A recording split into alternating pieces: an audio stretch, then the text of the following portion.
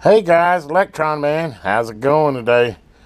Well, we got a little bit of a different repair today. We're going to be working on a vintage Nikko, AM/FM stereo receiver, an ST 2020. Kind of went out and did little specs on it. It's like 10 watts a channel. Of course, this is old school Japanese, and I promise you, 10 watts of good sound is more than enough to fill a room. But anyway, beside that point, I'm really like to get this fixed. I'm planning on using this kind of as my bench unit when I need to have inputs for tape players or whatever. This will give me a good one for that. Obviously, it's got AM, FM, phono, and auxiliary, so it's perfect for the auxiliary. It's perfect for anything I need to run through a set of speakers through a set of RCAs. But anyway, we got her sitting on the bench here, and I'm gonna sit here with you guys, and I can already tell you that switch feels fine, bass feels fine, treble's really stiff like it's dirty. Balance feels okay. Volume barely turns, real stiff on the volume. These selectors feel alright. Tuning is real nice and smooth. The other switches feel okay. But anyway, let's go ahead and power it up and see what we got. Well, we got one light. Okay. Lovely. Let me hook up my little test speaker and, well, actually, no, I'll tell you what. Let's just go ahead and dig in there. Obviously, this is going to need some help. Let's get in there, and I really hope I can get it working good and restore it nice, because it is in super nice shape. Looks like it probably sat in somebody's cabinet for a long time, and they took good care of it. I mean, it's not dirty. It's not scarred up. I mean, this thing will clean up and look like brand new. So let's see if we can get this old vintage receiver going. Wow, guys, can you see this? It looks like it snowed in here. I mean to tell you, it's got some serious dust bunny issues. You know, from the outside it looks so nice and pretty clean, and man, on the inside, oh my gosh, what a mess. As far as it, caps all look good. I've got it hooked up, and other than all the crackle you can hear from all the pots being, you know, dirty, all the potentiometers, you know, variable resistors, whatever you want to call them, the volume control knobs, and all the knobs, the swipes in there were just filthy. You can tell I'm going to go through here and clean all them. And of course, as we noticed, none of the lights are working. I got to the back of this thing, and it's got an interesting set of lights. It must be really pretty. It must light up blue or whatever, but I don't know if you can see right here, but looks like we have a light bar running there, and we don't have any lights on it. So we're going to do some diagnosis on that and figure out what the heck's going on with it, and see if we can't fix it, or we'll LED retrofit it, whatever we need to do. But anyway, I wanted to kind of show you the before. I'll go ahead and get this camera set up in a different position. I'm going to go off camera here and blow it all out, and then we'll kind of get in here and figure out, really, other than cleaning all the controls and fixing the lights, I think we got a perfectly good unit. I've already checked both channels. Sounds great. I think this is going to be a nice little bench stereo for me. Just need to get the... Oh, and even the selector switch here, I had to move it around to get it to go to FM. It didn't want to pick it up, so it needs cleaning. But obviously, with all this dust, everything in here needs cleaning. So let me go ahead and clean it, and we'll start working on this light bar, and I'll be back. How's it going, guys? Well, this got interesting, needless to say. Don't they always? Then I went out and started looking, and I guess it's not as unusual. I just had never seen one. But anyway, I've got the light circuit out of this. I still haven't cleaned it, but obviously I know the main thing to do is to get the lights working again. And so I go to pulling it apart, and I don't know if you can see that. Hopefully you can see that pretty good. But it's like, why are all these blown fuses? Well, they're not fuses. They're actually 6-volt fuse type incandescent bulbs. Wow.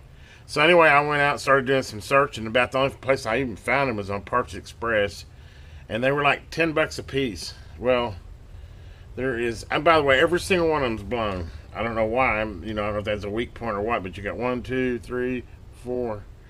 So I would need 6 of them. Is that right? 5 or 6 of them. Let's see, 1, 2, 3, 4, 5, 6. Yeah, I would need 6 of these. What, $60 worth of these? I don't think so. And then I found a Retrofit 8-volt LED Retrofit, and I think I'd get those for about $20. I'm not going to put... I'd rather have a dark display. So I got to thinking, why can't I use an LED? I'll do some math here, but if that's 6 volts and it's low current, it's 250 milliamp. I don't see why I couldn't use LEDs. They run about 5 volt. And I know it's AC instead of DC, but I mean, if you think about a pair of our Christmas lights, I mean, the way they do Christmas lights, they're all just strung in series.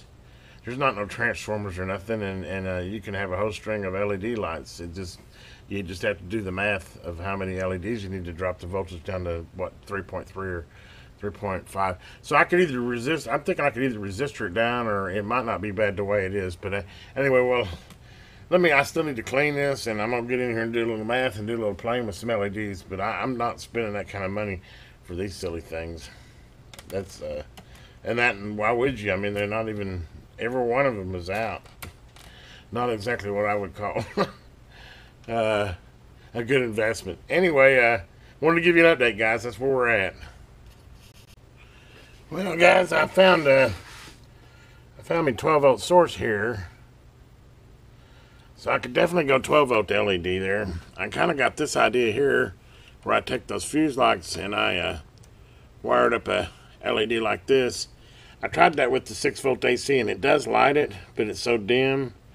And that and these LEDs are so directional that it doesn't look good. So I'm gonna have to come up with something better. I mean, I could definitely run 12-volt and get the LEDs bright enough off that and just rewire the circuit to where it runs off 12 volts DC. But I think I'm still gonna have a problem with these LEDs. Are just they're too directional. I need a wider spaff. I need to see if maybe I can get a different type of LED that distributes the light more evenly or something. I don't know. We're in a conundrum. I got it cleaned up now. Cleaned all the control knobs. It works perfect. We just need to do something about the lights because it's got none of them, and I'm not spending $60 on bulbs to replace them. So we'll come up with something. Anyway, just giving you an update. That's where we're at right now. I'm gonna get on the old interwebs and see what I can find, and probably like magic, I'll be back with a solution. Electron, man, just like that, we're back. Amazing. The wonder of video. Like a week later, but for you guys, it was instantaneous. Well, check it out. I found these as replacements for these fused lights, which I had never seen before. But unfortunately, when I first looked for them, I found some they were like $10 a piece. I did find out on Amazon where I could buy 5 of them for like about 12 bucks. So a little, over $2 a piece. Unfortunately, it was 5, and I need 6. So I'm still gonna have to. I'll probably use this one I built out of an LED. I might add a second LED so it's a little brighter and just use it, because I'm not going to buy another 5 of them for one of them. And this is the first time I've ever used these, so you know, it is a garage sale stereo. I don't want to drop a whole bunch of money into it, but I did go ahead and get the $11. But as you can see, it's got 3 little LEDs, and it's just shaped the same way.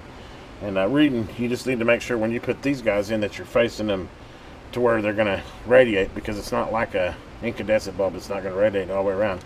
It's only going to radiate on the front there. So anyway, let's go ahead and I'll go ahead and drop one in for you here, and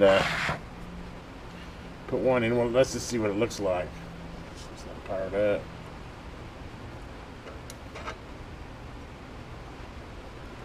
I'll take it pretty much straightforward is what I want them.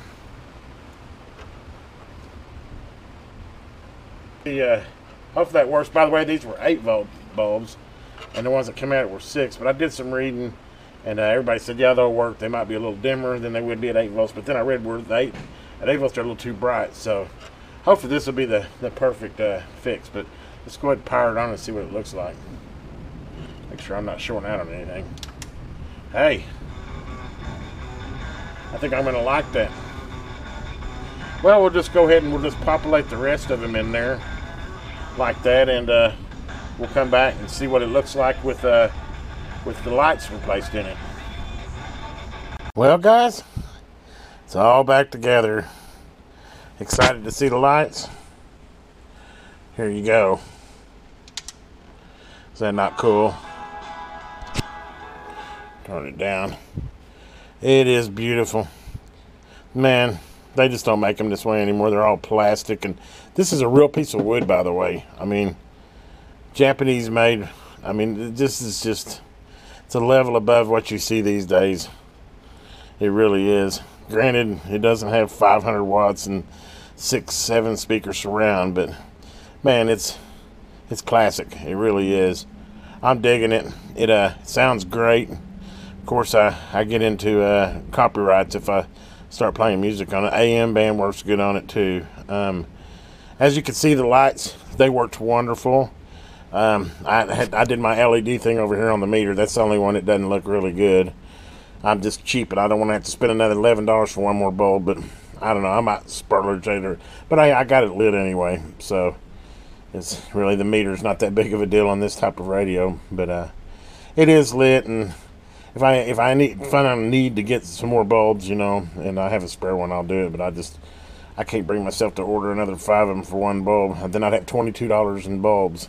And I mean, it's probably worth it, but if I was going to resell it, but this is going to be on my bench. I'm actually going to put it up here. It's going to be my bench unit to test anything that I have that needs a low level input. So I'm going to put this guy to work. But anyway, as you can tell, I got her completely cleaned up, and she was pristine before I got her. I'm really tickled. Whoever had her before took really, really good care of her.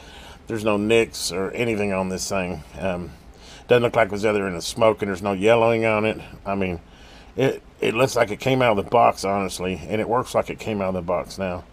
Other than those silly lights here, well, that's not even one of them, but one of these silly 6-volt incandescent bulbs that look like a fuse. That was really the only thing I had to do to it. That, and had to clean all the pots on it. I mean, all the controls were filthy. The selector, volume control. Yeah, they said it crackled, and now I know why. And it doesn't crackle at all now. Let me see if I can. Let me go to talk channel. I think there's a talk channel down here, maybe. Every program you hear, from Morning Edition to Wait, Don't Tell Me. Become a sustaining member today. Make your affordable monthly donation at publicradiotulsa.org. As you see, the stereo light works now. I had to fix that too. I'm Tanya Mosley. It's like, we're talking with 2-time Oscar-nominated actor and and musician. It gets plenty loud enough, by the way. Specs on it's like 12 watts, but I checked out the output transistors, and they're actually 25 watt. So I'm thinking it's really probably peak wise. RMS wise, it's probably 12 to 15, but peak it's probably 30 or 40 a channel. You know, it's funny, they back then in the 70s they underrated them, and now they way overrate them. They rate them as peak now. Back then they rated them as RMS, but it doesn't have any distortion even at full volume. Nice little guy here. Anyway, I could go on and on. I'm just tickled I got her going. Thought I'd let you see the Nikko STA 2020 if you've never seen one. Definitely in the Marantz, Pioneer, all those 70 versions there. I'd never seen one before, and I got to reading, and actually it uses the same light bulbs as the Marantz and the Sensu, so they're all pretty close. They're all Japanese made. If you find one of these in an audio file, I really think this has a richer sound to it than that fancy new digital process stuff. But anyway, guys, have a great day. If you haven't already, please subscribe to my channel and give me a thumbs up.